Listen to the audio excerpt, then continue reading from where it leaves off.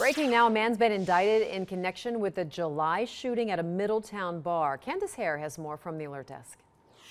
Well, Tricia, this is a story that we have been following for more than a month. 21-year-old Juan Hernandez was arrested in connection with what Middletown police say was a shooting at J-Rock's bar on July the 3rd. And now Hernandez has been indicted.